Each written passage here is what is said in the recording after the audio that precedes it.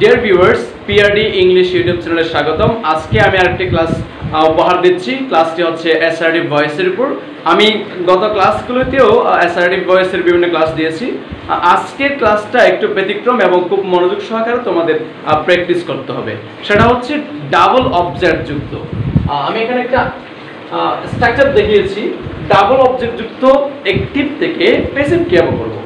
যেই সেন্টেন্সে object double থাকবে সেই ডাবল অবজেক্ট যুক্ত অ্যাক্টিভকে আমি প্যাসিভ কিভাবে করব। সবসময় আমরা পরীক্ষায় ভুল করে থাকি। আর ডাবল অবজেক্ট আমরা কিভাবে করব, আমরা এখন একটু প্র্যাকটিস করব। তোমরা দেখতে পাচ্ছ আমি এখানে সেন্টেন্স প্যাটার্ন দিয়েছি। সেন্টেন্স প্যাটার্নটা হচ্ছে subject verb, subject verb, object আর একটা অবজেক্ট যদি থাকে আমি কিভাবে করব। তো অবজেক্ট সাবজেক্ট হবে। এখানে দুটো অবজেক্ট আছে, এখান থেকে আমি যে কোনো একটিকে কি করতে পারবো, সাবজেক্ট করতে পারবো। এরপরে এই সাবজেক্ট অনুসারে আমি অক্সিলারি বসাবো। তবে অক্সিলারিটা বসবে, এখানে যে অক্সিলারিটা বসবে সেটা এই ভার্বের টেন্সের উপর নির্ভর করবে। এই টেন্স যদি পাস্ট টেন্সে হলে আমাকে ওয়াজ অথবা ওয়্যার দিতে হবে। পাস্ট পারফেক্ট থাকলে বা যেভাবে থাকে আর কি। তো এখানে টেন্সের উপর আমি অক্সিলারিটা বসাবো। এরপরে হচ্ছে ভার্বের পাস্ট প্রেজেন্ট ফর্ম। এরপরে অবজেক্ট যে কোনো একটা বসবে, যেটা আমি এখানে রেখে দিব সেটা বসবে। তা এখান থেকে যে কোনো একটা অবজেক্ট বসবে, যেটা আমি এখানে আনবো না সেটা বসবে, আর বাই বসবে, আর এই সাবজেক্ট এখানে অবজেক্ট হয়ে বসবে। তাহলে চলুন আমি কিভাবে করছি একটু দেখো।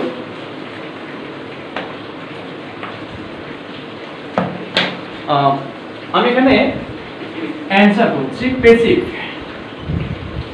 দেখা যাক তাহলে হি gave her a story book। এখানে কি দেখতে পাচ্ছ, he gave her a story book। তাহলে এখানে স্টোরি বুক আর হার দুটোই অবজেক্ট। তাহলে আমি কিভাবে প্যাসিভ করব।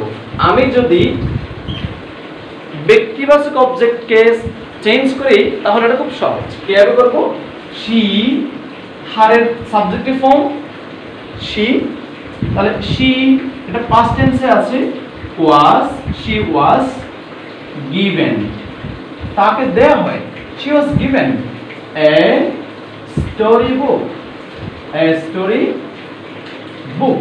তাহলে এই যে রেড মার্কে লেখাটা হচ্ছে অ্যানসার। এটাকে আমি অন্যভাবেও করতে পারবো, or she। আমি এবার এখানে যে অবজেক্টটা দিয়ে করেছি, আমি ব্যক্তিবাচক অবজেক্টটা দিয়ে করেছি।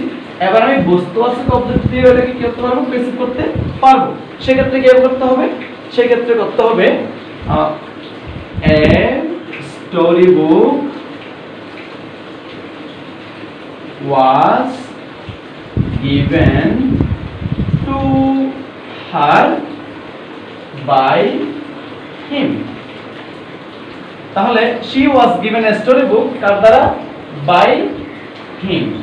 আমি নিচে যে সেন্টেন্সটা দিয়েছি এটাও খুব সহজ, এবং এর পরে যেটা দিয়েছি অবজেক্টকে ব্যক্তিবাচক অবজেক্টকে সাবজেক্ট করেছি, সেই ক্ষেত্রে গিভের পরে গিভেন টু এই যেটা টু আনতে হবে। এই জন্য এটা ঝামেলা যুক্ত, এই জন্য আমি আগেরটাকে গুরুত্ব দিচ্ছি। তাহলে সেন্টেন্সের সঠিক প্যাসিভ হচ্ছে she। এই সেন্টেন্সের সঠিক প্যাসিভ হচ্ছে she।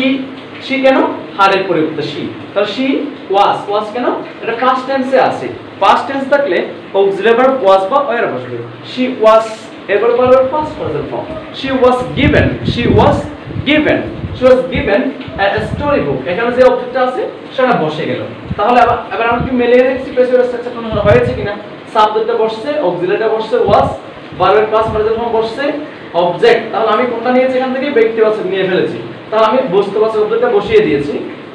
তারপর বাই বসছে স্ট্রাকচার অনুসারে, আর প্রথমে সাবজেক্ট এখানে অবজেক্ট হয়েছে, হি হিম হয়েছে। এবার যদি আমি বস্তুবাচক অবজেক্ট দিয়ে এটাকে প্যাসিভ করি তাহলে হবে a story book was given to her। তাহলে এটা প্রেপোজিশন আনতে হবে। কার আগে আনতে হবে, এটা অবজেক্টের আগে। তো আগে থেকে যে সেন্টেন্সে হার আছে এর আগে একটা আমাকে কি দিতে হবে, টু দিতে হবে। a story book was given to her by him। এভাবে আমাকে এই ডাবল অবজেক্ট টু ভয়েসগুলো করতে হবে। আরেকটা एग्जांपल দেখা যায়, I teach you English, I teach you English। তাহলে I teach you English এটা প্রেজেন্ট টেন্সে আছে। তাহলে এই সেন্টেন্সের প্যাসিভটা কিভাবে হবে, চলো আমরা প্র্যাকটিস করি। তাহলে I teach you, you present টেন্সে আছে, তাহলে আমি am is are নিতে পারি। তাহলে I এর সাথে am, he এর সাথে is, subject third person singular number হলে is, এখানে হবে you এর সাথে are, তাহলে you are taught, you are taught, তাহলে কি হবে you are taught English, you are taught English by me। তাহলে এইভাবে আমরা একটি প্যাসিভ গুলো করতে পারি। ডাবল অবজেক্ট যুক্ত প্যাসিভটা আমরা করতে পারি, এটাকে ইংলিশ দিয়ে করা যাবে, অর্থাৎ বস্তুবাচক অবজেক্ট যেটা আছে সেটা দিয়েও প্যাসিভ করা যাবে। তাহলে সেক্ষেত্রে আমরা কিভাবে করব, English is taught to, again English is taught to you by me, তখন এরকম করতে হবে। আর লাস্টের সেন্টেন্সটা দেখি, he lends, I lend him, এটা আই হবে, I lend him money, আমি তাকে টাকা ধার দিয়েছি, I lend him money। তাহলে এটাকে প্যাসিভ কিভাবে করব, এটাকে প্যাসিভ করব I subject lend verb him object, তাহলে he is lent, তাকে দেয়া হয়েছে money, he is lent money by me। তাহলে এভাবে করতে পারি, অথবা money is lent to him by me, এভাবেও করা যাবে। প্রথম যেটা দেখিয়েছি এটার মতো, এটা বিপরীত যেটা অর্থটা দিয়েছি এটার মতো করা যাবে। তবে আমরা ডাবল অবজেক্ট যুক্ত সেন্টেন্সগুলোকে অ্যাক্টিভ প্যাসিভ শিখেছি।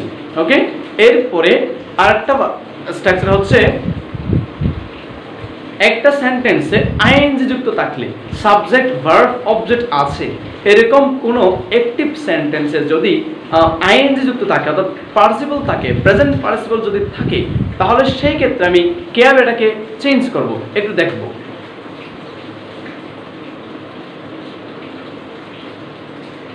এটা হচ্ছে আইএনজি যুক্ত, কি যুক্ত, আইএনজি যুক্ত, অর্থাৎ present participle যুক্ত active, present participle যুক্ত active, এটাকে প্যাসিভ কিভাবে করব, যেমন I saw him playing, এটাকে প্যাসিভ কিভাবে করব, তাহলে আমি একটু বুঝিয়ে দিচ্ছি। যদি প্রেজেন্ট পার্টিসিপল থাকে সেটা সরাসরি ভার্বের পাস্ট পার্সিয়াল ফর্মে প্যাসিভ করার সময় বসিয়ে দিব, যেমন I saw him, তাহলে he পাস্ট টেন্সে আছে was, he was seen, ভার্বের পাস্ট পার্সিয়াল ফর্ম হয়েছে, he was seen, তাহলে was এটা সাবজেক্ট সিঙ্গুলার সেজন্য বসছে, আর সিন কেন, প্যাসিভে সব সময় ভার্বের পাস্ট পার্টিসিপল ফর্ম বসে। তাহলে he was seen playing, তাকে খেলতে দেখা গিয়েছে by me, তাহলে এখানে কে দেখেছে, আমি দেখেছি by me, তাহলে he was seen playing by me। তাহলে এইভাবে আমরা এগুলো করতে পারি। হ্যাঁ,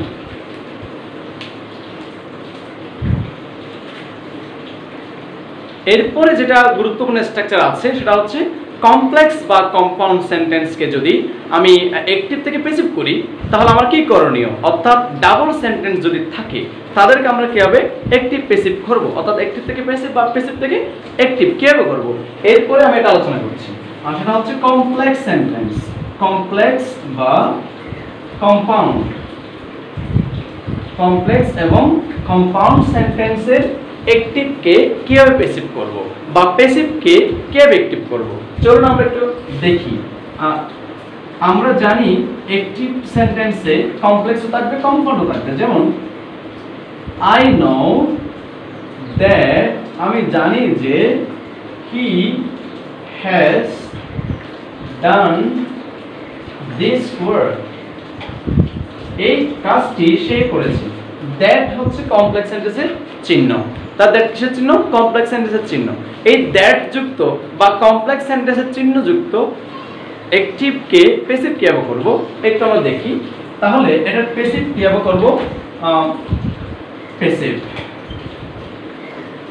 আই নো, আমি জানি, দেন যে, তাহলে আমি যে জানি, জানা একটা বিষয়, আমি যে জানি সেটা একটা বিষয়, তো সেই বিষয় সবসময় সাবজেক্ট তার পারসন সিঙ্গুলার হয়, অর্থাৎ ইট হয়। কি হয়? ইট। তাহলে ইট ইজ এটা প্রেজেন্ট টেন্সে আছে, তাই ইট ইজ, তারপরে নোন, ইট ইজ নোন। তো আমরা জানি কি নোন এর পরে কি বসে না, বাই বসে না। সেটা ফ্রেজ ওয়ার্ডের ক্ষেত্রে বসতে পারে বা গ্রুপ ভার্বের ক্ষেত্রে বসতে পারে, বাট জেনারেলি নো এর পরে প্যাসিভ করার সময় নোন হলে টু বসবে।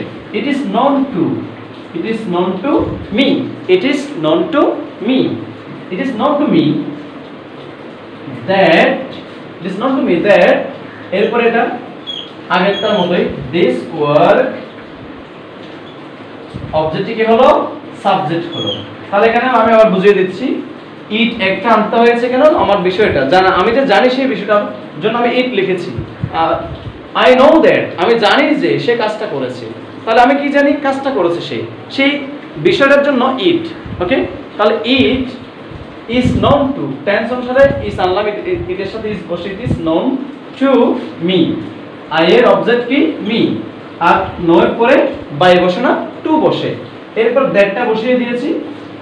এরপর আবার সাবজেক্ট আছে, ভার্ব, অবজেক্ট, তাহলে অবজেক্ট কি হয়েছে, সাবজেক্ট হয়েছে।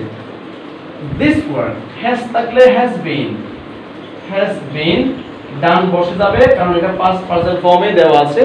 হি, this work has been done by, হি এর অবজেক্ট হিম।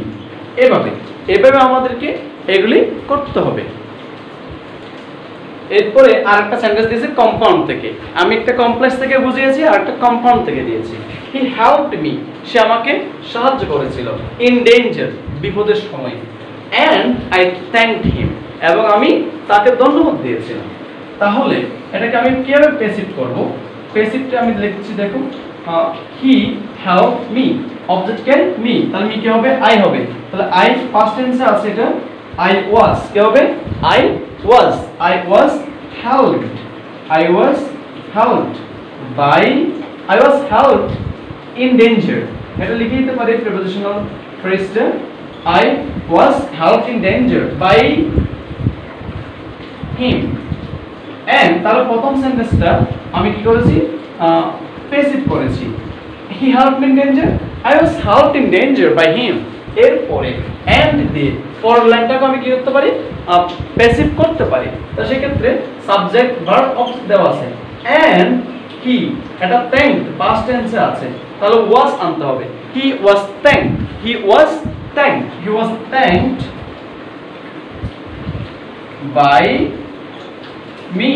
এভাবে আমরা ডাবল সেন্টেন্স বা কম্পাউন্ড সেন্টেন্স বা কমপ্লেক্স সেন্টেন্স আমরা কি করব, প্যাসিভ করতে পারবো, অ্যাকটিভ থেকে প্যাসিভ করতে পারবো, অথবা অ্যাকটিভ আসলে প্যাসিভ, অথবা প্যাসিভ আসলে অ্যাকটিভ। এভাবে ভাইস ভার্সা আমরা ভয়েসগুলো সলভ করতে পারি। আমি এখন যেটা আলোচনা করতে যাচ্ছি তোমাদের জন্য সেটা হচ্ছে রিফ্লেক্সিভ ভয়েস। কি ভয়েস, রিফ্লেক্সিভ, আত্মবাচক যে অবজেক্ট থাকবে, অর্থাৎ সেলফ যুক্ত, কি যুক্ত, সেলফ যুক্ত। রিফ্লেক্সিভ ভয়েস হচ্ছে সাবজেক্ট ভার্ব, এরপরে যে অবজেক্টটা থাকবে সেটা সেলফ যুক্ত, কি যুক্ত, সেলফ যুক্ত। তাহলে সেই ক্ষেত্রে রিফ্লেক্সিভ প্রনাউন আমরা জানি অবশ্যই, সেটা হচ্ছে কি, আই এর রিফ্লেক্সিভ প্রনাউনটা কি হবে, মাই সেলফ, ওকে, হি এর himself, she herself, they themselves, we আওরসেলভস, you yourself. এইভাবে আমরা রিফ্লেক্সিভটা ইউজ করব। তাহলে আমি এখানে সেন্টেন্স লিখছি, হি offends himself, she killed herself, fan myself। এখানে আমি কিছু সেলফ যুক্ত কি দিয়েছি, অ্যাকটিভ ভয়েস দিয়েছি, সেগুলোকে আমরা প্যাসিভ করব। কি করব, প্যাসিভ কিভাবে করব, খুব সহজ, একদম সহজ।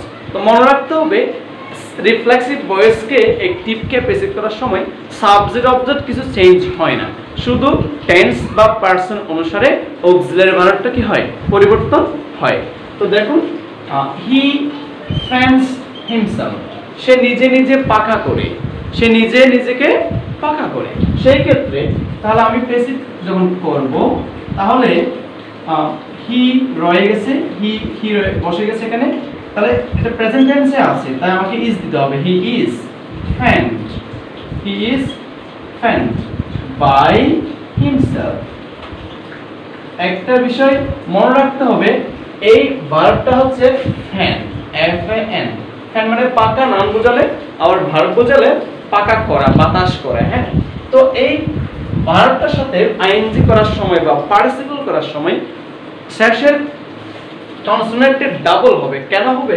এটাকে বলা হয় সিবিসি ফর্মে, consonant vowel consonant. Consonant vowel consonant form থাকলে, যেমন এফ কনসোনেন্ট, এ ভাওয়েল, এন কনসোনেন্ট, সেই ক্ষেত্রে পরের কনসোনেন্টটি আইএনজি করলেও ডাবল হবে অথবা পার্টিসিপল করলেও ডাবল হবে। মনে রাখতে হবে এরকম কিছু ওয়ার্ড আছে যেগুলোর সাথে আইএনজি বা পার্টিসিপল করার সময় শেষের লেটারটা, কনসোনেন্টটা বিশেষ করে ডাবল হয়ে যায়, যেমন স্টপ, স্টপড, স্টপড। ওকে, এরপরে 2 নম্বরটা she read herself। তাহলে এটাকেও আমি প্যাসিভ কিভাবে করব? she was read, she killed herself। সেই ক্ষেত্রে হবে she was killed। was কেন হয়েছে? past tense was বসে, by herself। এইভাবে আমাদেরকে রিফ্লেক্সিভ ভয়েসটা সলভ করতে হবে। খুব ইজি, তাই না? তাহলে ইজি যেহেতু আছে, অবশ্যই আমাদেরকে বেশি বেশি এক্সারসাইজ প্র্যাকটিস করতে হবে, তাহলে তোমরা এগুলো পারবে। এরপরটা এটাও করে দিন, একটু লাস্টে রয়ে গেছে আই ফ্যান মাইসেলফ। এটা এটার মতোই, তাহলে আই এর সাথে এম হবে, আই এম ফ্যান্ড বাই মাইসেলফ। ওকে, না করব সেটা হচ্ছে কোয়াসি প্যাসিভ ভয়েস। কি voice? Quasi passive. Quasi passive voice গুলো কি রকম? সমানার্থক ক্রিয়াপদের যে অবজেক্ট থাকে, যেমন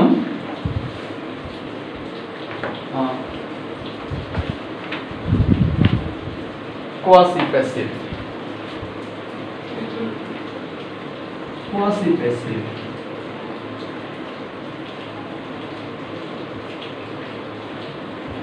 honey tastes sweet,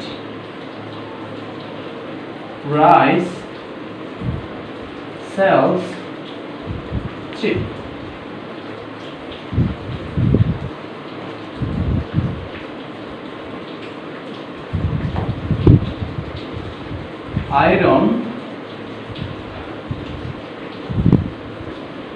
iron is hot।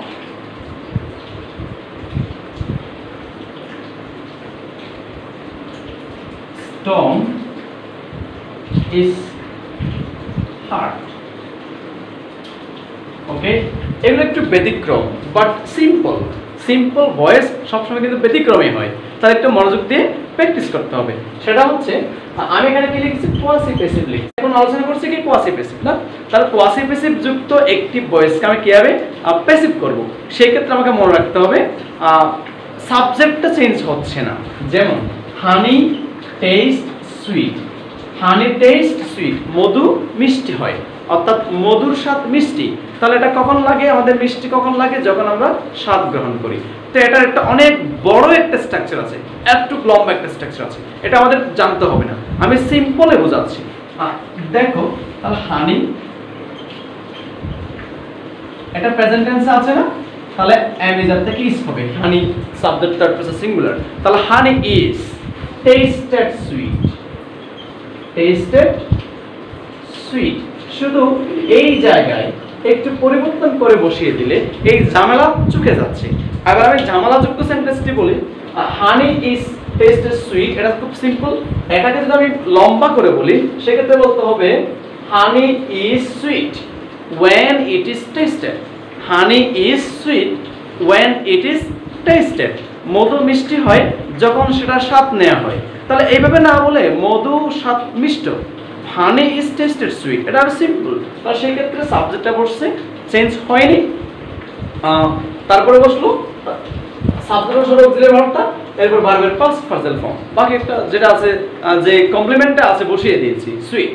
এরপরে রাইস সেলস চিপ, তাহলে একই ভাবে করতে পারি রাইস ইজ সোল্ড চিপ, তাহলে এটা ওইভাবেও করা যায় rice is chip when it is sold। আমি এইভাবে যাচ্ছি না, it's very simple. Iron is hot, iron is hot, এই ক্ষেত্রে সে একটু ব্যতিক্রম। আয়রন মানে লোহা, লোহা কি একটা হচ্ছে ইট ইজ। ওকে, তাহলে কি লিখবো iron is felt hot, iron is felt hot, অর্থাৎ আয়রন ফিলস হট, এটা এভাবেই হয়। তাহলে আমরা কিভাবে করব আয়রন ইজ ফেল্ট হট, তা আমি এখানে ইজ না দিয়ে ফেল্টও দিতে পারতাম, কি দিতে পারতাম felt, iron feels hot, iron feels hot, সেই ক্ষেত্রে আয়রন ইজ ফেল্ট হট দেয়া যেত। এরপরে স্টোন ইজ হার্ড, পাথরটি শক্ত, তাহলে একই কথা stone is felt hard, stone is stone is felt hard, এভাবে করা যাবে। আবার যদি এখানে ফিল সরাসরি থাকে তাহলে আরো ইজি হয়ে যায়, stone feels hard, iron feels hard, এটা তো খুব সহজ হয়ে যায়। তো আমি এখানে সিম্পল দিয়েছি, অনেক ক্ষেত্রে এটা ভয়েস করতে গিয়ে যেন আমাদের হিমশিম খেতে না হয়। ধন্যবাদ।